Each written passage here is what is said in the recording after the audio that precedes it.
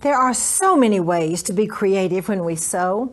Decorative tucks, for instance, are a very creative way to tailor the fit of a garment and give it a touch of class at the same time. Free motion embroidery is another wonderful sewing technique. Free motion stitching is a little like opening the door of a pastry shop. You are limited only by your imagination because you can mix almost anything together and know it's going to be wonderful. You can use your sewing creativity right down to the simplest touches of your home decor, like coasters that go together very quickly. Thank you for joining me in my sewing room today. We are going to have a lot of fun.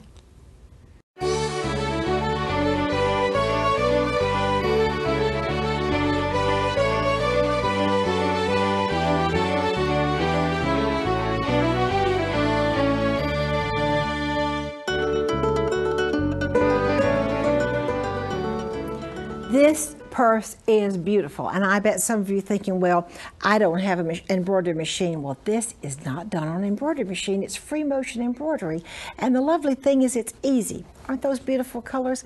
Let's just see how easy this is to do. First of all, we're going to trace off the design on the fusible tearaway. Now, I'm going to fuse this, the design onto the wrong side of the fabric. That is important. Then I'm going to straight stitch around in the colors that I'm going to be doing free motion embroidery. You see I have red here. Straight stitch around. Be sure you pull all the threads to the top and tie it.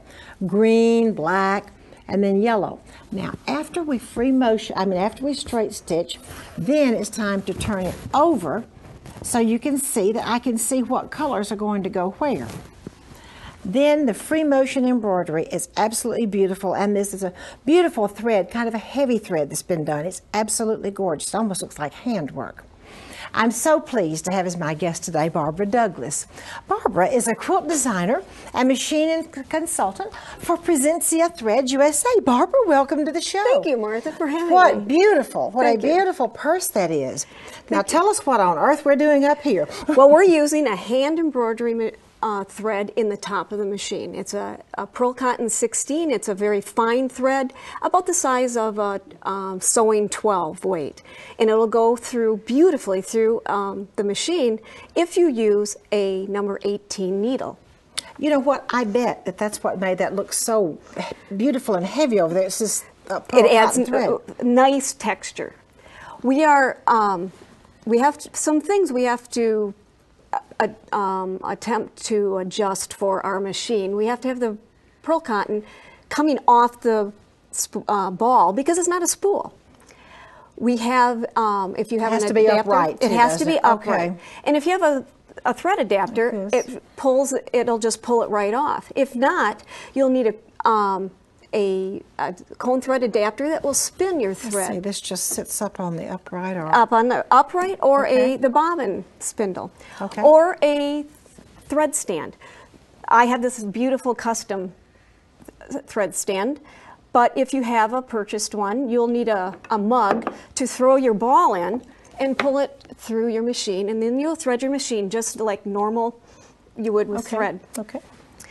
You'll need a bobbin for every color that you're going to be using of the Perle Cotton. And you'll need a matching thread color and a 50 weight thread for each color. We will be using an open-toed embroidery foot and a free motion darning foot. We'll need an 18 needle, any kind of number 18, 110 needle.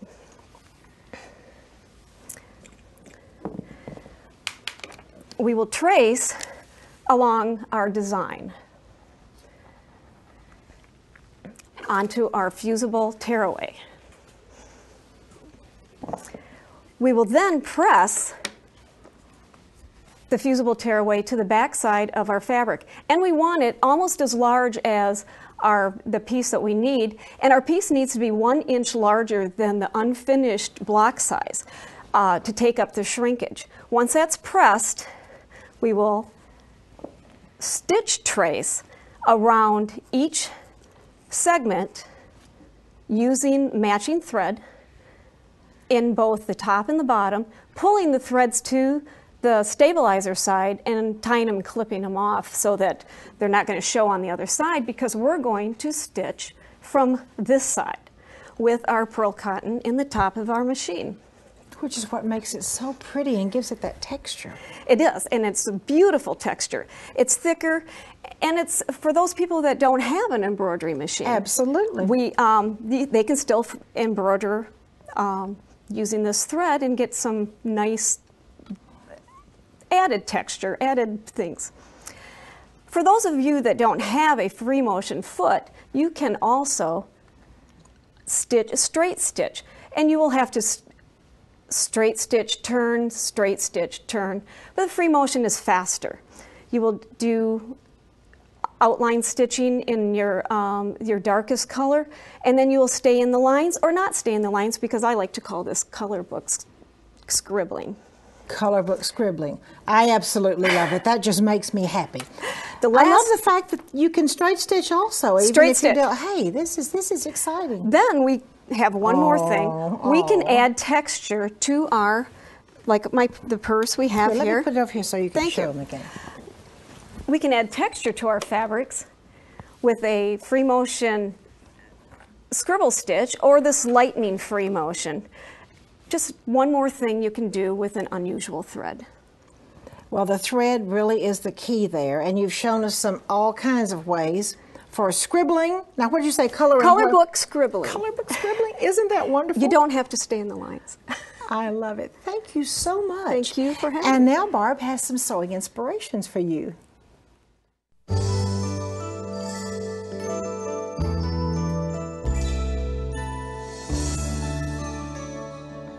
Barb, that's beautiful flower. It doesn't have to be on a purse. It can be on a wall hanging too.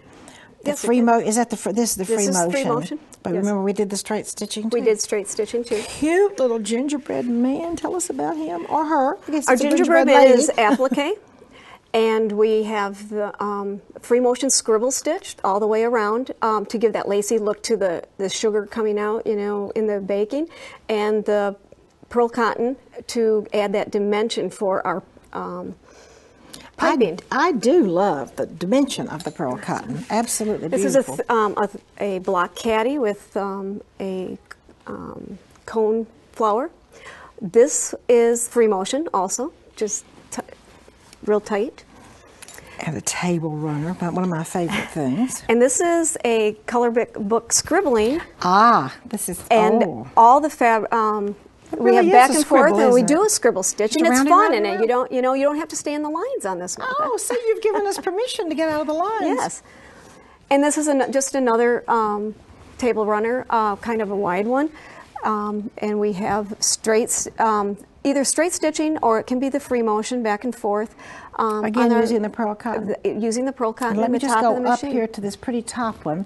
You've used the pearl cotton again on that. I've used the pearl cotton. Even the accent fabrics, nice, tight stitches. This is just one of my favorite things, to have a table runner and for all seasons. And it isn't as big as a quilt. It doesn't take quite as long. It doesn't take quite as long. And I just love the use of pearl cotton. The texture, it just stands right up. It just stands out. And you don't have to have a machine to do it. Well, you don't have to have an embroidery machine. Exactly. You have to have a machine. You don't have to have an embroidery machine. Well, I guess technically you don't have to have a machine. I suppose it could be done by hand, couldn't it? Yes. Thank you so much. And now Barb has a so quick, so easy project to share with you.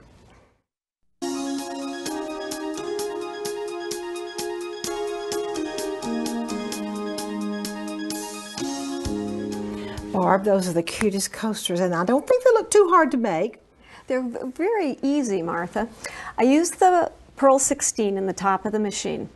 You use a cone thread adapter so that it pulls off easily, and a 50 weight sewing thread. Of matching color. Of matching color, so that the thread doesn't show through. Okay.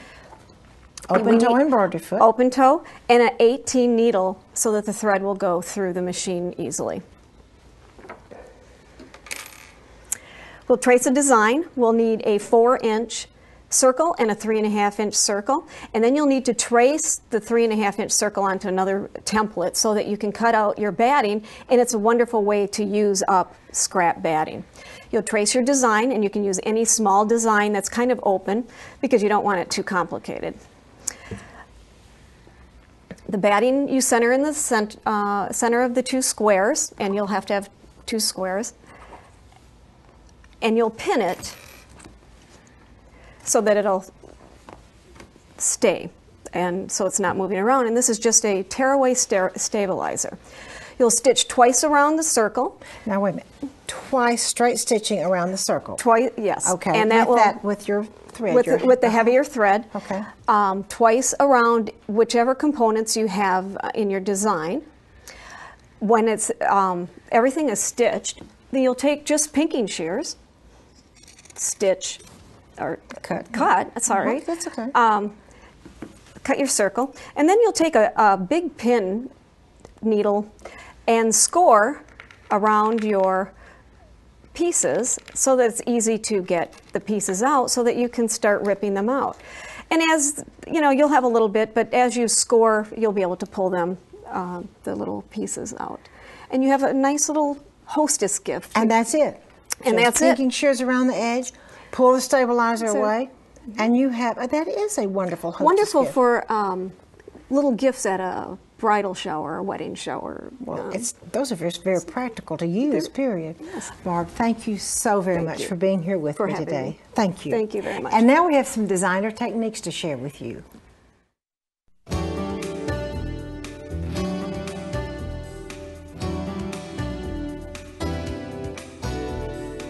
I am so pleased to have as my guest today my dear friend and business colleague, Kathy Barnard. Kathy is editor of So Beautiful magazine. Kathy, welcome to the show. Thank you, Martha. I'm so glad to be here today.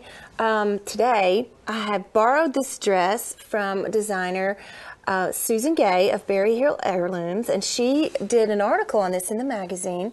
And at first, the focus was on this beautiful shadow embroidery, but as I got to examining the dress, I noticed these very unusual release box pleats.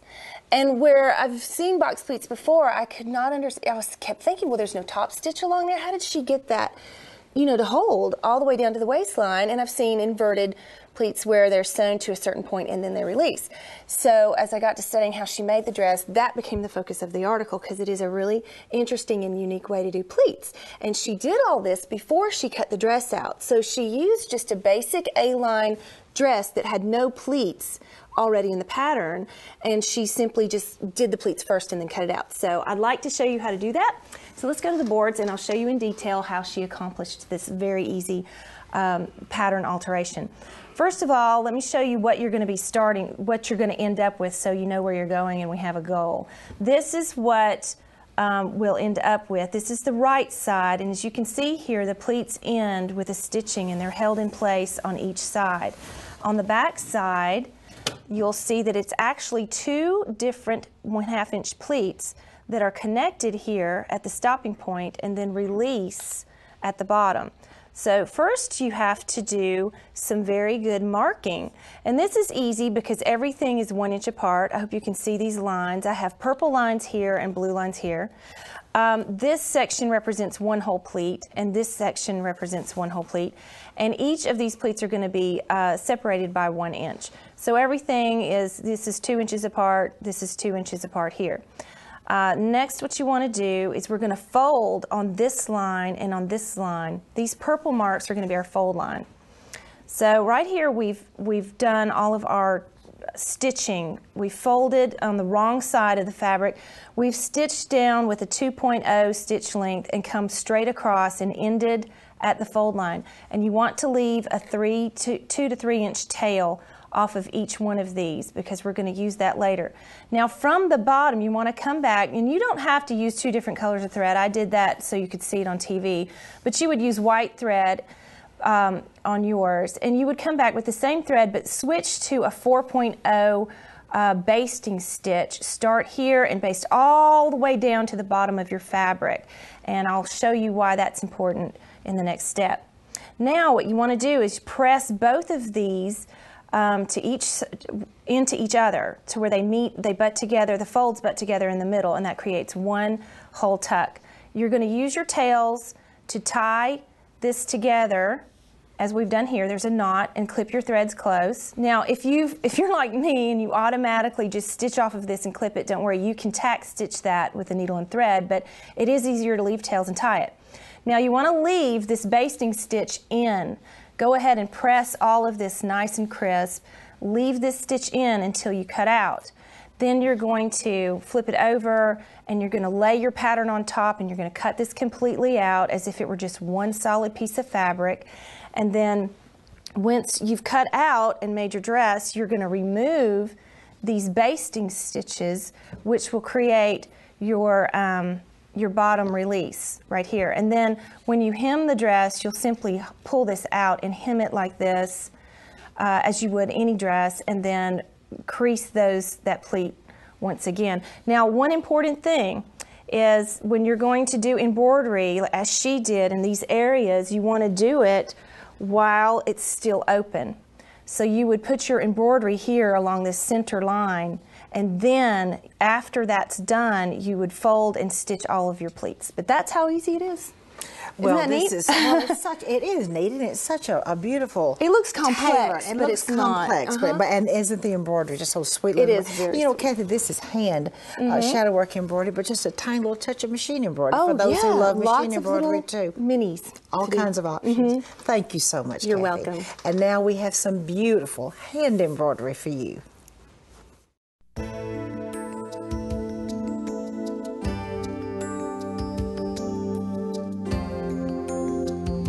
I'm so pleased to have as my guest today my very dear friend, Gloria McKinnon. Gloria is an internationally known teacher. She's the author of 16 books on needlework and quilting. For 18 years, the presenter of the weekly needlework segments on the Today Show in Australia.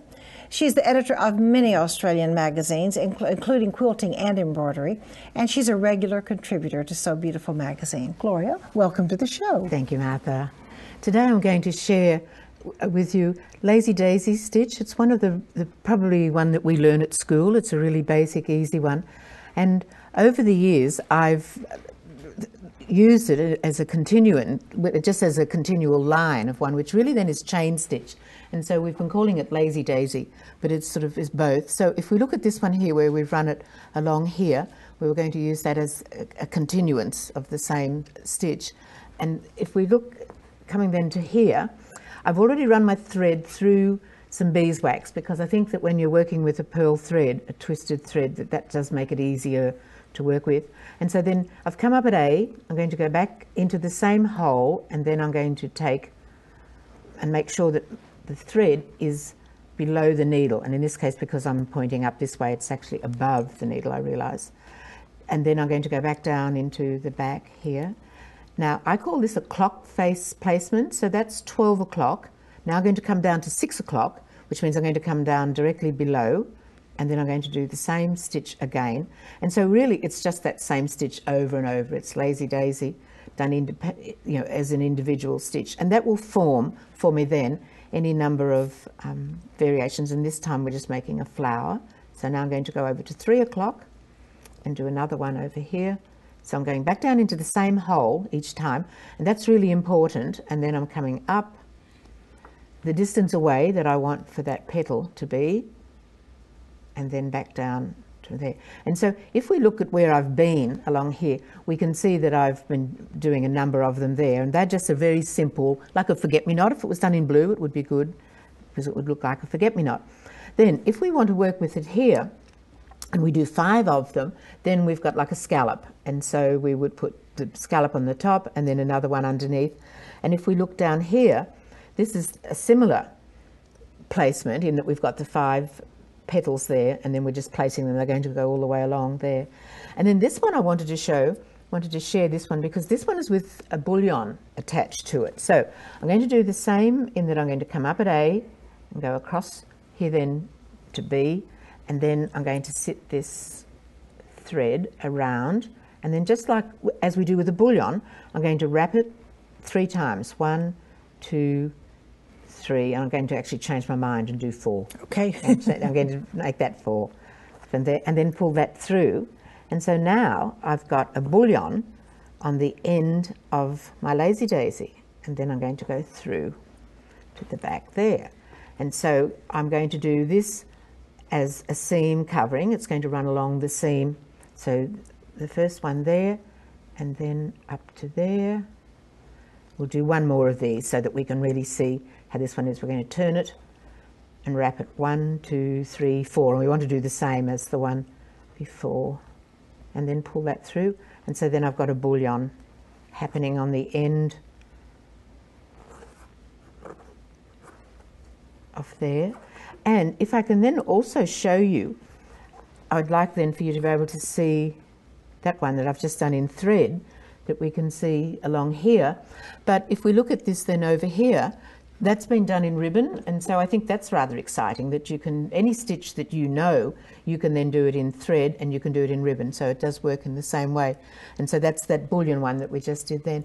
So when we look at Crazy Patch, it really is just 5 stitches. You don't need an enormous amount of stitches. You just need to change the colour and the placement of that one stitch, and that's what I was showing here. And if we just come even to this little one here, and we look at this, we'll just, by doing it in the curve, that just adds some more interest, and it really then is a chain stitch because we've been doing the lazy daisies together. So there are just many, many ways of covering the seams with using that one stitch. And then this one here that we've used is a bow, and so that's just... And that's a lazy daisy? And that's a lazy daisy as well there, Martha, because it's a wide one that's been done there. And I think we've probably got time to share this one side at least. A lazy daisy bow. Yes, with the lazy daisy bow, so that I'm going to come through there, and then I'm going to, and I know that I'm going to have to be quick to do this, but you watch, I can be. I'm just going to catch it in 2 places. Instead of catching it in the one that I talked about before, I'm going to come back down into there. Look at that. See, now if we look, we can see that that's half of the bow there. And made a bow lazy daisy. Yes. Oh, Gloria, thank you fun? so much. Oh, to me, Crazy Patch is just so much fun. Thank you so very much. Thank you, Martha. And now I'd like to invite you to join me to see a piece from my vintage collection.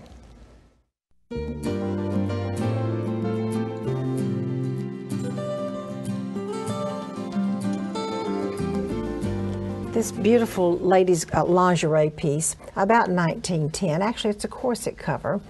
And I just want to show you some beautiful, beautiful lace work. You know how I love lace work. This lace technique is called flip-flopping.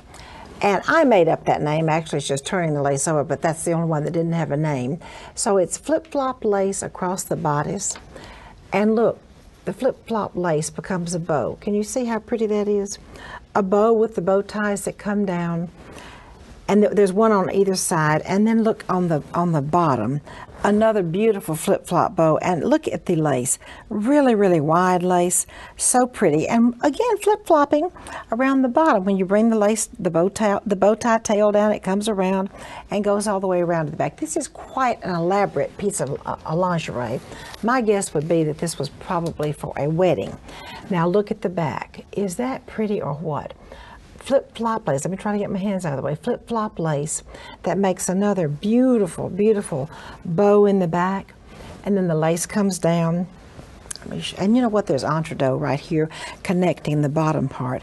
And another beautiful, beautiful piece of flip-flop lace with gathered lace around the bottom. Now, at first I thought when I looked at this piece, does it have a scallop bottom? But it does not. Just the gathered lace has been sewn on. And you know something, I believe that there's one more detail I'd like to show you. So if you'll come back up to the top, I'd like to show you one more detail.